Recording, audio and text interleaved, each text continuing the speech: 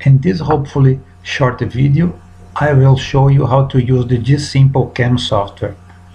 GSimple is a very light and easy to use CAM software. It can be very helpful to calculate toolpath for simple shapes like round and rectangular bulges or pockets. Or, if you wish, you can import a DX file for more complex shapes and use it to generate the CNC toolpath.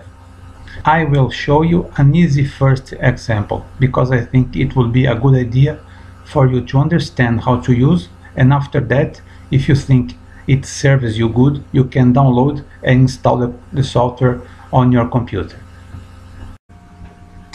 So let's suppose you have a block of material, steel for instance. This material has 200 millimeters on each side and 100 millimeters high, and you want to remove from the top, remove all the material, leaving only a round shape like this.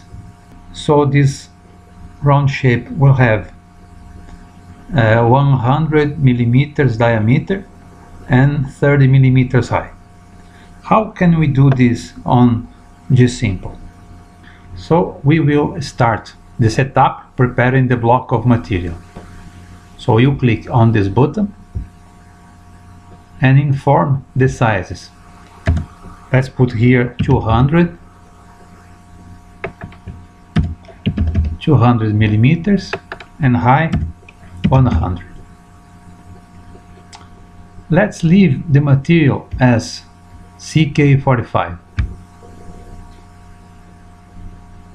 You click OK and you can see the block already prepared. On this button you can change and see the isometric view. Let's return to top view. And now let's set the user coordinate system.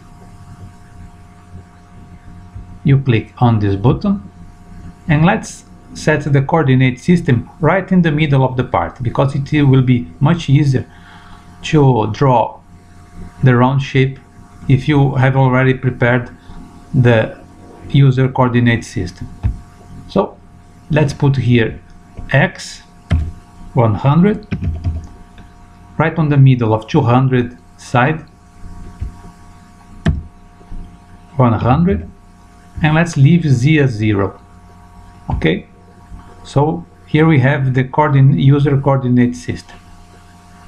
The next step is to pick the right tools. So we click on this button.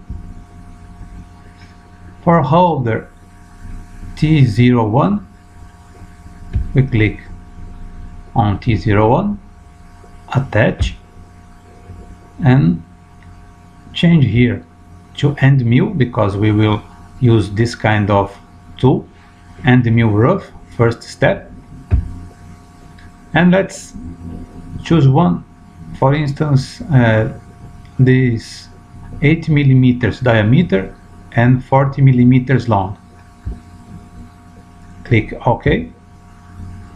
Now we have to choose another one for the fine finishing. Click T02, attach, change here to end mill fine, and let's choose for instance this one, 10 millimeters diameter and 47 millimeters long. Okay, so we have already prepared the setup. Click OK. Now the next step is not very intuitive, but if you follow the instruction you will get it right. So we want to machine a bulge around the bulge. So we click on this button, cylindrical bulge. Gives you a message, please select the attachment piece for the block or another bulge. So we click right inside the green square and it will turn into red. That means that it has been chosen as the parent material. After that, we click again on round bulge or cylindrical bulge. Let's give here the diameter 150 and height 30 millimeters high. Center. The software will choose the user coordinate system, so the circle will be right in the middle of the coordinate system. We don't have to change here. These parameters we can leave as it proposes, and now let's change here to T01, and fine finishing tool, let's change here to T02. Click OK, and the software has already programmed the toolpath. We can see here isometric view. So the software will remove all the green material and up to the height we set as 30 millimeters. So now we return to the top view and we go to G code. Click G code and click make. Do you want to start changes and proceed? Yes. Let's name as cylindrical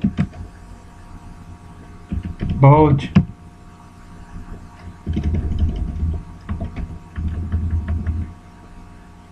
2 because I have another one. Save, and it gives you the times. So for the tool T1 you will have new time of 20,064 seconds, and for T2 or holder number 2 you have 625 seconds. You click OK. Let's turn again to isometric, and if you want to check the code you click on this button, green button. You can see the code here, and if you want to run you can visualize the toolpath.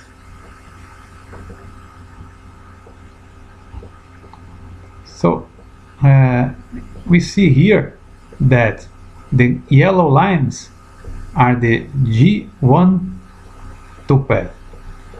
The dark red lines are the G0 toolpath.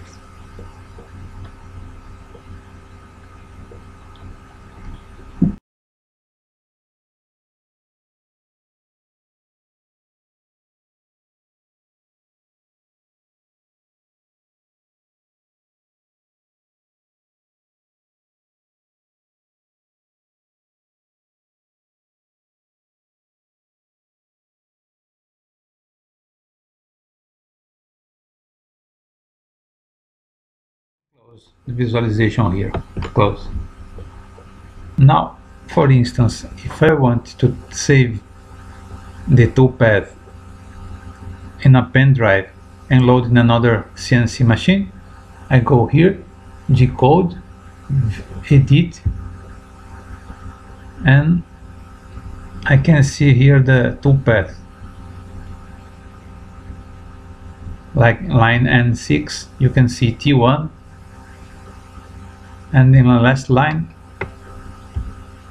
you can check here M30 end of program. So if you want you can save this in a pen drive. For instance, save as, let's put here cylindrical bulge 2, and I can save with CNC extension or TXT if I want. Save, and you can see here that was already saved.